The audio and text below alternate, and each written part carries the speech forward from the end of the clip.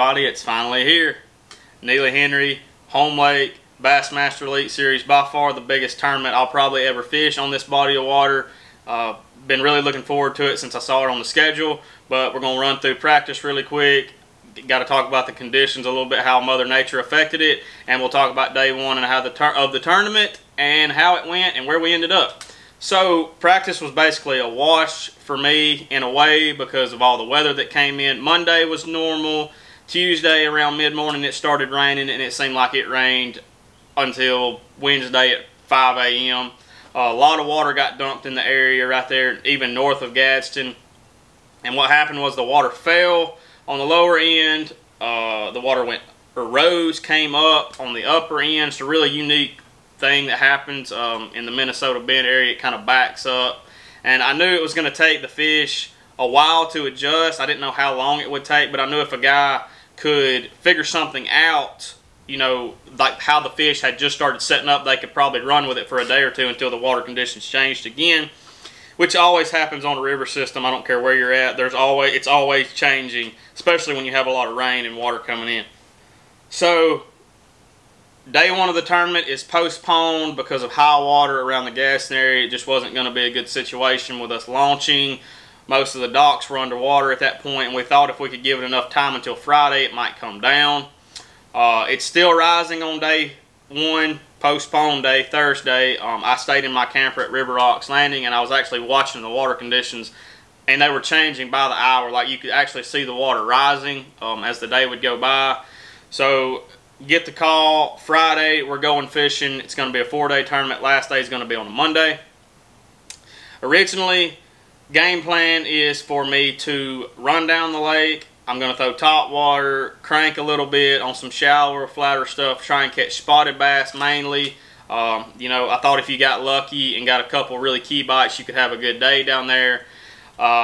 You know, go up to the boat ramp for blast off, and I have a little mark on a bridge column, and I saw that the water had actually fell some up there in the, you know, the Gadsden area, and I had a gut feeling about I need to go check some grass fish just in case with that water falling a little bit, it'll have them set up right.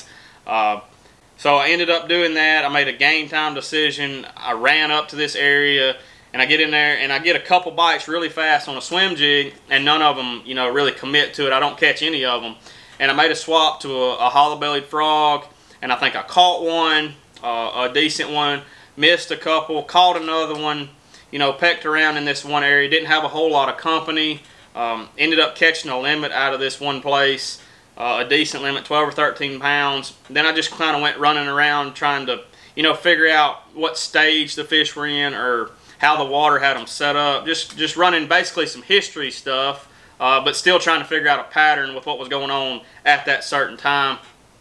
Was able to actually make a few key culls late in the day. I think I culled up twice after 12 o'clock. And we got up to our final weight of day one was 14.1. Wasn't leading, but it jumped into the top 10. We were in 9th place. Really can't complain because I didn't really know that I was going to catch them the way I did. It was, like I said, it was a gut feeling. I kind of just wanted to go check this. I knew it wouldn't take 30 to 45 minutes to fish, and I would know if I needed to continue fishing that way. And, you know, fortunately enough, I got some pretty quick feedback on how the fish were setting up and what was going on. And I was just able to run with that in that area and then kind of trying to expand on it as the day went on. He is from Springdale, Alabama. Let's welcome out Wes Logan. All right, Wes. We've had two 15-pound bags in a row. Let's see what you have. 5 in your bag. Looks like a good day for Wes, too. 5 fish. We're at 14 pounds in an ounce, all the way up to 6th place for Alabama angler Wes Logan. Okay, starting to see some bags across the stage. There you go, 14-1 for Wes Logan, 6th place right now. Well, there you go. Seems like a pretty good day. Yeah, I mean, I'll take it after the practice I had and everything that's changing out there. I mean, I'm running around. If I see something I like, I'll go fish it, something I've caught some on before. And I mean, I don't know if I'll catch any more or where I'll go. I might run all my gas out of the boat. I don't know. We'll see. But hopefully we can get a couple more good bites and go fishing on Sunday. That would be Sunday now, yeah. Day 3. Safe to say day 3, right? Whatever day that may fall on. But a good job. 6th place right now, West Logan. So our day 1 weight was 14.1. We're sitting in 9th place.